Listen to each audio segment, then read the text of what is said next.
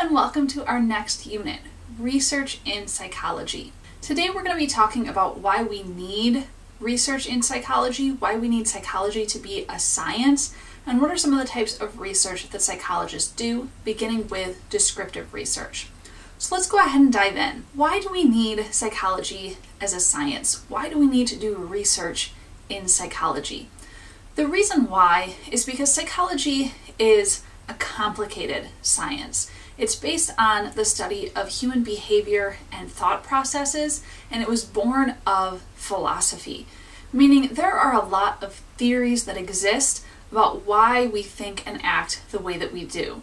But how do we know for sure? We could all come up with different theories to explain why people are acting the way that they are, but unless we actually have a way to measure and prove that our theories are correct, all we're really doing is postulating theories. We'll also fall prey to a host of cognitive biases. We all experience bias on a regular basis when we are thinking about and looking at the world. Some of the tricks that our brain plays on us cause us to fall prey to these more often than others. Some of these include things like hindsight bias or the I knew it all along phenomenon. We often hear the results of a study in psychology and we can logically explain why that makes sense. And it might lead us to believe, well, we always knew that. We knew it all along. Everybody knows it. But unless we actually create a theory and test it, we could pretty much logically explain just about any theory that we hear.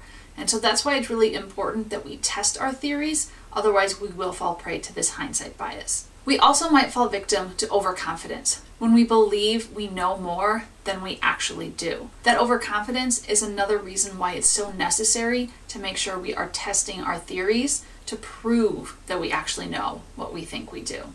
We also experience what's known as confirmation bias, where we seek out information that only supports what we already believe, and we do this all the time in our day-to-day lives. Think about any divisive topic in the world today, and people on both sides of that argument are going to find information that supports their belief. And we really need to reach across and look at all types of information and all types of valid research to know what is actually true or not. And then last but not least is self-fulfilling prophecy. And that is where our unconscious beliefs might actually cause an outcome to happen. If you think about it in terms of studying for an exam, and you say, I am not going to do well on this exam, so why bother studying? You don't study, and guess what happens? You fulfill the prophecy that you're not going to do well on the exam, and you don't do well. So all of these are different issues we run into when it comes to the way that we think and how it can fail us, and why we need psychology as a science. So the goals of psychology, as we learned back in our first unit, is to describe, explain or understand, predict, and ultimately modify behavior. And the research that we do in psychology can help us to meet these four goals. Different types of research are going to help us meet different goals. We have three major types of research that we're going to be looking at: descriptive research, correlational research, and experiments. Descriptive research helps us to meet the first two, correlational will help us meet predicting, and then experiments are where we'll actually go ahead and modify behavior. Today we're going to talk about descriptive research and the three types of descriptive research that exist in the field of psychology. Descriptive research is any type of research where we are just observing and recording what we see. We're not looking for relationships, we're not looking to predict or change someone's behavior. All we're trying to do is describe. This is probably the first step in almost all types of research, because before we try and predict or test our theory, we first want to collect as much information as we can in order to create a theory about human behavior. So the three types of descriptive research that we do in the field of psychology are naturalistic observations, case studies, and surveys. Naturalistic observations are exactly what they sound like. We observe people or animals in their natural habitat without the subject's knowledge. So we can go to, say, a public place and we can watch human interaction, how people behave and act in these natural habitats, and then we would describe and report on what we see. The idea here is to understand how people behave in natural settings. This really gives us a good idea about typical human behavior or natural human behavior. The problem is we are limited to the locations of where we can do this research. We can't go into someone's home, for example, and sit down and say, I'm here to observe the average family dinner. Don't mind me. Act natural. The minute we know that somebody's watching us, chances are we're going to change our behavior. So we're really only limited to public settings where people can be observed without being consciously aware of it, to where it might interfere or affect the way that they're acting. The second type of study that we might do in descriptive research are case studies. And case studies are where we look at one person's behavior in very great detail. This is typically because that individual has something unique about them, something that makes them different from the rest of the population that makes them worth studying. The cool thing about a case study is that we can go into great depth. We can interview a person, we can give them psychological tests, we can record them, we can read journal entries, we can gain a lot of information about a single individual. The problem with a case study is that it's probably not one that we're going to apply to the general population. That one person typically has something unique about them, which means it's not something that we see in our everyday lives. So what we learn from that case study, while may lead to further theories about human behavior, is probably not going to be something that we're going to use to apply to everybody. And finally, we have surveys. And surveys in psychology are used in descriptive research to collect a lot of information to describe how people think and how they act. The nice thing about a survey is it can also be used in correlational studies and in experiments, as we'll talk about later. But for now, we'll just look at them in terms of how we collect information to describe general trends in the way people think and act in a society.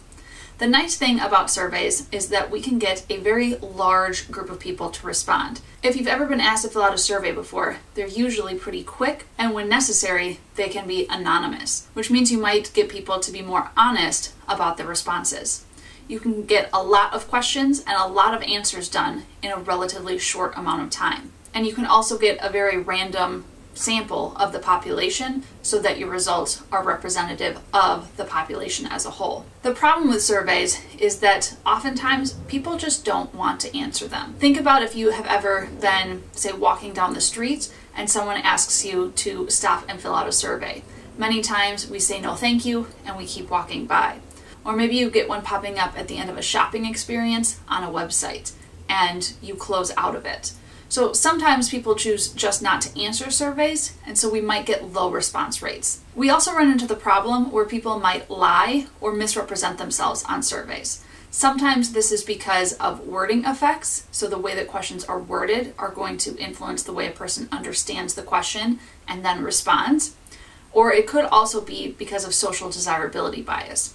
This happens particularly if the survey is not anonymous, but if you ask questions about personal behaviors, about topics such as infidelity or cheating on exams, or whatever it may be that is something that is not socially acceptable, people may lie in order to answer it in a way that they think is more socially acceptable. And that, of course, is going to mess up our data. So there are pros and cons to using all different types of descriptive research, but this helps us to gain some additional information about individuals' behaviors and thought processes, and if we start to see a trend emerge, we might be able to take that research further to see if we can predict behavior, or in some cases even go so far as to modify. The last thing we'll mention today are different types of research that can be used with descriptive research or correlational studies, or even experiments, and those are longitudinal and cross-sectional studies.